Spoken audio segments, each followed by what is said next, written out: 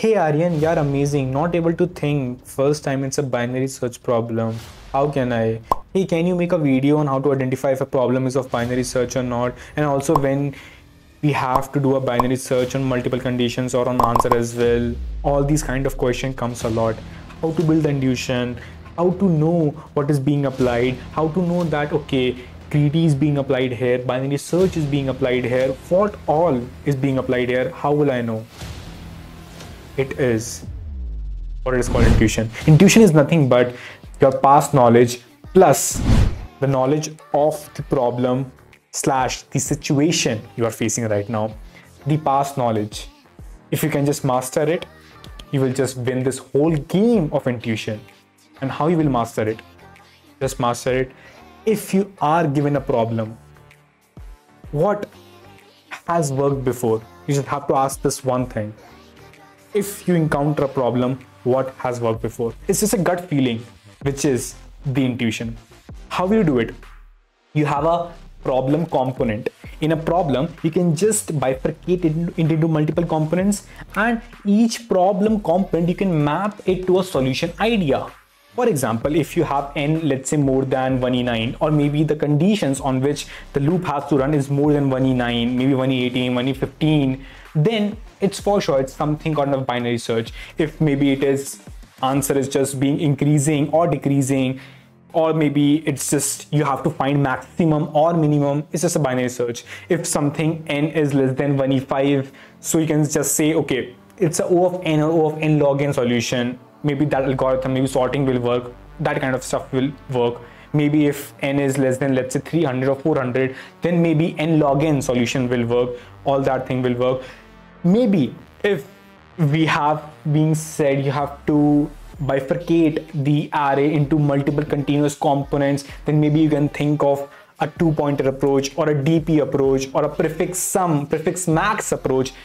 So it is just that you have to map your programming or problem component to a solution idea, and just remember that, so that next time you see that component in a problem, you can just from your intuition tell. Intuition is nothing but what you have seen before, applying the same thing in the next time.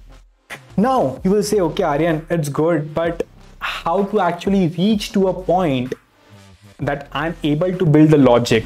Okay, I'll just get the intuition from the problem solving which I have, but how to actually solve the problems, how to build the logic in those problems? Firstly and foremost, do your basic concepts, basic theory, basic STL, basic collections, and basic problems.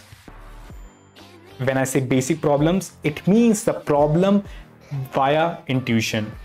Not just doing the basic problem for the sake of problems, but while doing those basic problems, the person who is teaching you should actually tell you what is the intuition behind the problem. He should start thinking from scratch and make you think from scratch, and not okay, it is being applied, so we are applying this. For example, you can just watch these two videos right here. It can just tell you what an intuition feels like, how to think intuitively, how you can by yourself think it intuitively.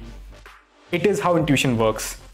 And we have also been working on making our 469 question problem set. It's halfway done. I know I have been saying it for the past 4.5 months, but I have been working on since then, and it takes time to complete that. As soon as it gets completed, we will start with the videos daily for those problem set, and I swear it will not be better than the other DSA courses or other A to Z courses out there, but it will be the best intuitive course out there. Mark my words. Now, next thing comes is okay, you have done with your theory, your STL, your concepts. Next comes is the problem solving. Start with the problems from basics to advanced, which means that start problem from easy to medium to hard. From problem A, problem B, problem C, problem D. Don't jump from problem A to problem C, from problem B to problem D. Just start and move gradually. And also, while reading the problem, just make sure you read every fucking line carefully. Every line is trying to convey something. It has a meaning. It has something behind it. just try to read that line very, very carefully. It will just give you out something or the other thing. Thus, you can just help your problem solving by just reading that problem carefully. In the problem solving part comes, okay, how to build the logic, how to build the intuition. To build the logic, you have to sort the problems according to the topic.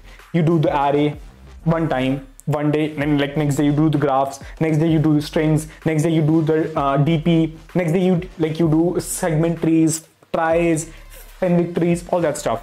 To build the intuition part, you have to sort on the basis of ratings and not the topic. In intuition, you should not pre-ahead know what is the topic like, so that you can see the problem from scratch. You have 8 algorithms in mind. What algorithm I have studied which matches with this question, how I can apply. With this, your mind will work and you will be able to reach to a point where you can build the intuition by yourself.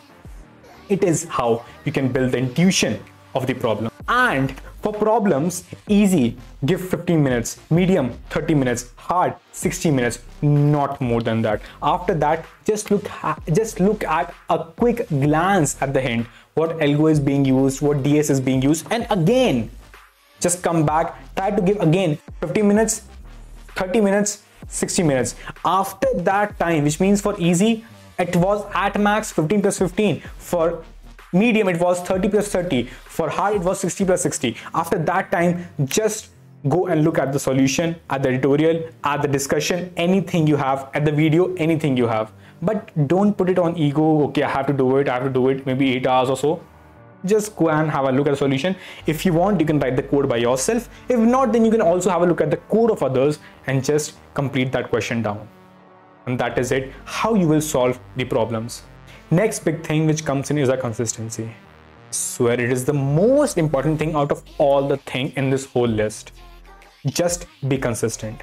For that, let's start with the 21 days first. Just write down below hashtag 21 days with Aryan.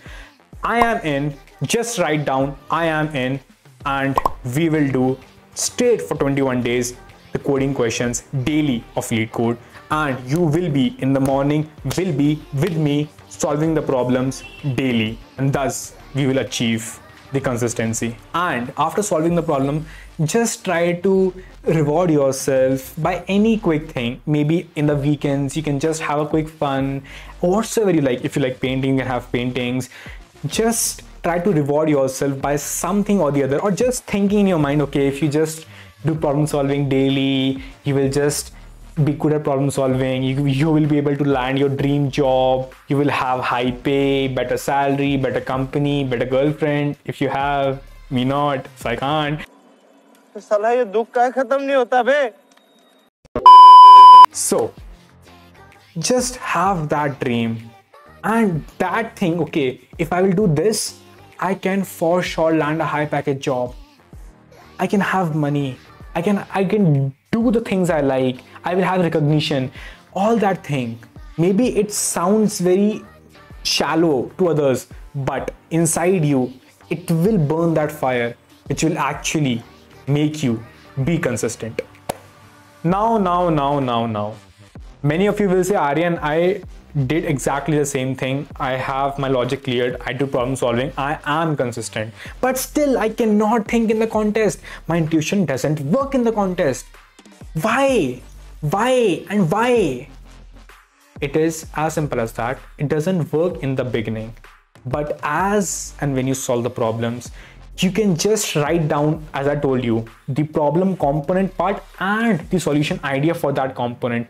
How that problem component is linked to the idea, and you have to just remember that component. Just write down anywhere in your OneNote. For if you know mine, I just have written down in OneNote about binary search, what all standard tricks are being applied there. For I have made another section called as tricks, where I have just written down every tricks in every part of STL, what all things are being applied. So you can just do the same thing. Just write down whatsoever problem component you find, what's the intuition of that problem, and if you just keep on repeating the same thing, you will just get better at it.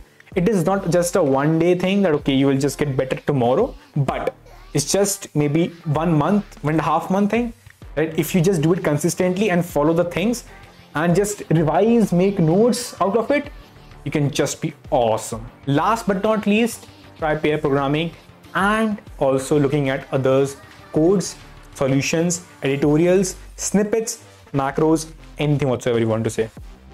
Pair programming will help you build that consistency part. Looking at others' code, solutions, snippets, macros will help you to actually get faster at coding.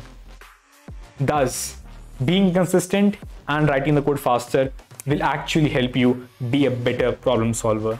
See, when I say to be consistent, which means do pair programming, it is the easiest way to be consistent. See, we have a group, a Telegram group, in which you can join, in which you can communicate with each other, what problem idea you had, what you thought of the intuition as, and you can connect with the other person. Maybe one person saying that he thought like this, one person he thought like this, and you thought like this. Then you can just connect, okay, I just connect with this guy more, and he's just more consistent with me. So what we can do is we can just be a pair, and I can just discuss with him offline and just be consistent with him. So he will post, okay, he has solved a problem, let's say today, and if you have no motivation to solve, but you see, okay, he has solved it, then at the back of your mind you will say, yaar, we started together, he is solving, I am not, so I should be solving. So you can just come in a Telegram group in which everyone of you can discuss what you solved, how you solved, if you're solving or not. You can just say, I solved today's problem, so that you can show yourself that you were consistent. And if after solving the problems daily, consistently, and showcasing yourself that I have been solving daily, if it doesn't increase, just let me know. It cannot happen, it will not increase. It's me, Aryan Mittal, signing off. Peace.